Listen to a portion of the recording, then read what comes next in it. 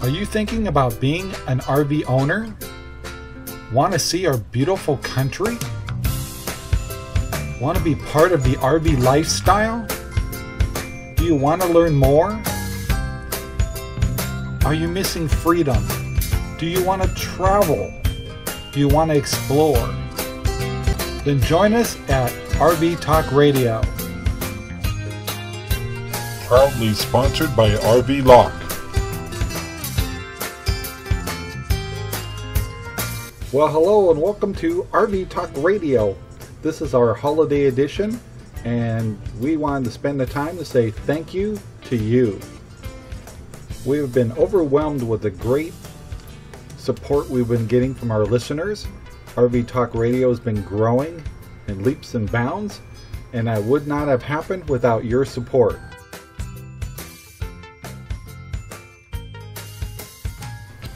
Today we're going to have a short program since it's the holidays, and Sherry and I have a life beyond the radio. But what we wanted to give you a hint about is next week's show. You'll want to be listening because we're going to give away another RV lock. So we'll tell you the details of how the contest is going to work, but listen carefully next week and we will announce everything.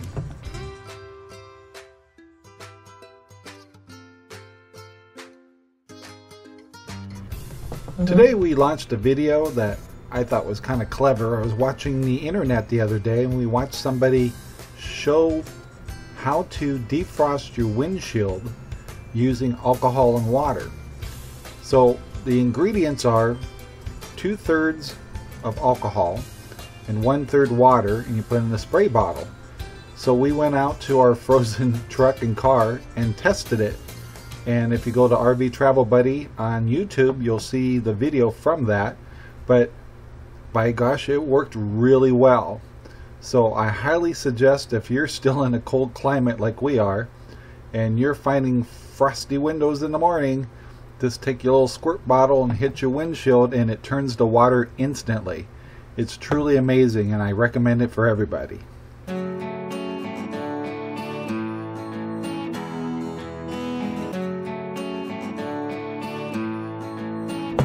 So getting back to our theme, I wanted to talk about being thankful. And Sherry and I, we had the opportunity to have our Thanksgiving dinner at a place called the Farmhouse up in Anacortes, Washington.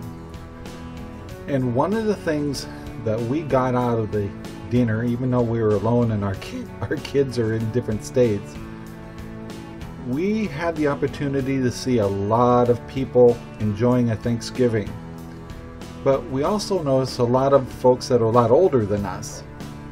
And I couldn't help but notice how many walkers and wheelchairs we were seeing. And it got us to thinking, what are we thankful for? And when it pertains to the RV travel or RV industry, we question sometimes of whether we should do this RV adventure or not. And after having dinner last night and seeing how many folks whose health has declined, it kind of helped reassure us that we're making a good decision. Shortly we will be having the opportunity to travel and we still have our health. And that's a lot to be thankful for. And I know there's people that listen to us that may not have their health. And they probably understand that, yep, you better be thankful. Sherry and I can get around really well. We could stand to lose a little weight and things, but that's something we're working on for 2016. We'll tell you about that.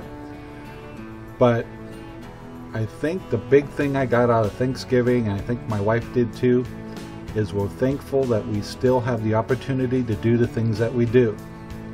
And I hope that our listeners can take the time and realize how thankful they are if they're already RVers or have the opportunity to become an RVer.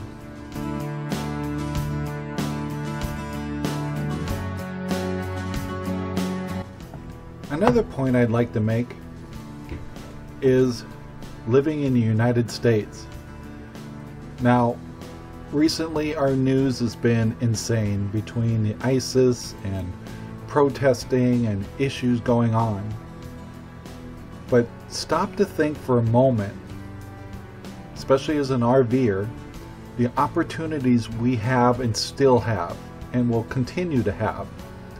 Being able to travel a gigantic country, the freedom to do that, and the wonderful places we have in the United States.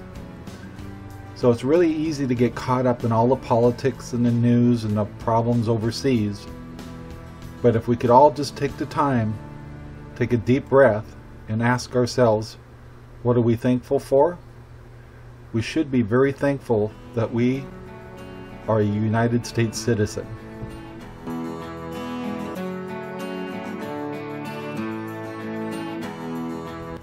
And the last thing I want to talk about is getting back to the primary subject, is you.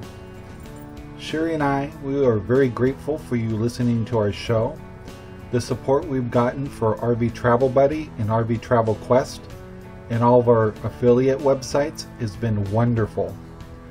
We thank you all for liking our videos and sharing our videos and also listening to our podcasts.